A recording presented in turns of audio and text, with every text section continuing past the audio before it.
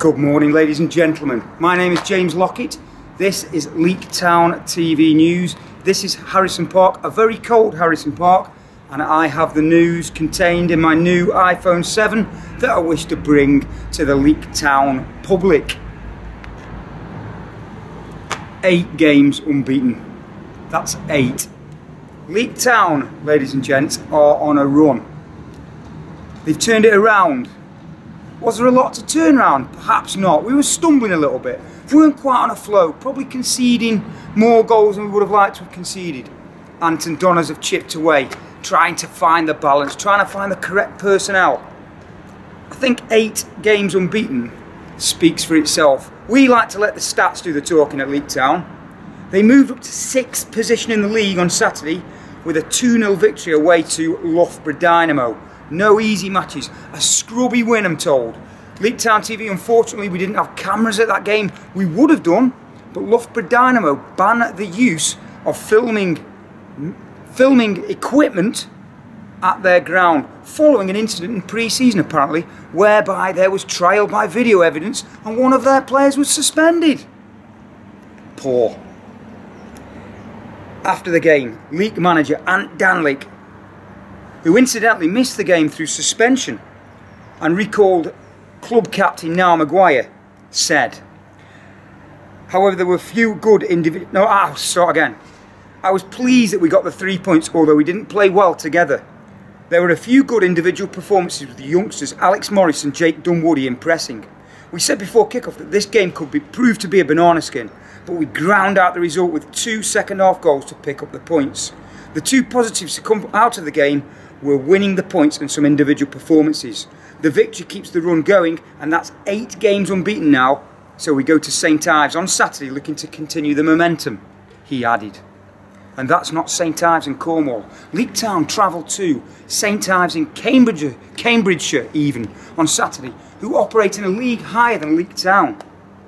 There is a bus that will make the 275-mile round trip, which will leave Harrison Park at 9:30 AM on Saturday morning. Should you wish to reserve a space on this bus, it will cost £12.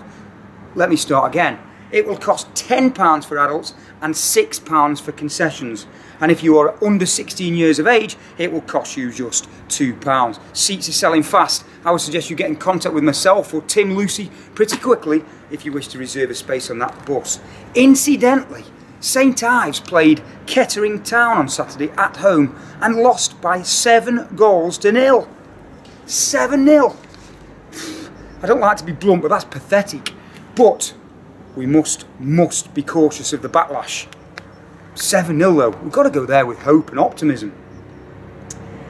Anyway, Saturday, Leek Town goalkeeper Ben Chapman, he's been rested for the last 2 games after suffering a calf injury in the home trophy win over Sutton Coldfield.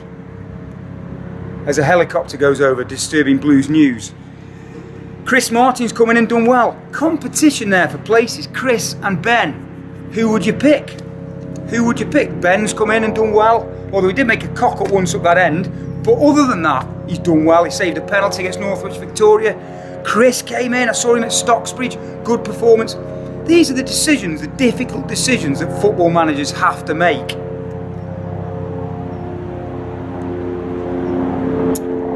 As a result of such cup fixtures, the Evo Stick have had to rearrange some games.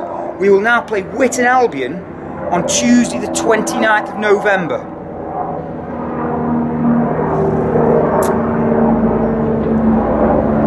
If we draw on Saturday, we will play at home to St Ives a week tomorrow, replacing the Staff Senior Cup fixture, which is originally penciled in against Hensford Town. Either way, Leek Town will be at home a week on Tuesday. Sportsman's Evening, Bruce Grobbelaar, Liverpool legend. He has won everything. European Cups, League titles. I would imagine he has some stories to tell. Tickets are selling fast. This will take place on Thursday the 8th of December, a little bit slow there. Thursday the 8th of December in the Blues Bar opposite. Come along, He played over 600 times for Liverpool, 25 quid, and this will include a festive themed meal. If you wish to come, email leaktown@hotmail.com or contact Jimmy Lockett at Leaktown TV and I'll sort you some tickets. That promises to be a very, very good evening. And finally, to conclude this week's edition of Blues News, Leaktown Ladies. Leaktown Ladies play on a Sunday, this coming Sunday, against Leicester City Ladies in the 4th qualifying round of the FA Cup. One game away from facing the big guns of the Premier League, the Chelseas, the Arsenals and the likes. Leaktown Ladies under Ian Smith have done fantastic and deserve this little bit of publicity. Leaktown TV will be making every effort to be there on Sunday to capture the action. It proves to be a busy, busy weekend. England play Scotland in a massive, massive game on Friday night at Wembley Stadium. This makes logistics tricky because I'm going down to Wembley and obviously the Blues are at St Ives on Saturday. St Ives is in Cambridgeshire, not that far from Wembley. You're already down south if you've gone to Wembley. Big decisions need to be made. Can I get away with staying down in London? Will my missus tolerate me staying in London and then going to watch Leaktown the following day? 2 massive games this weekend. England v Scotland, St Ives v Leaktown. Leaktown TV, Blues News, Jim Lockett, signing off. Thank you very much.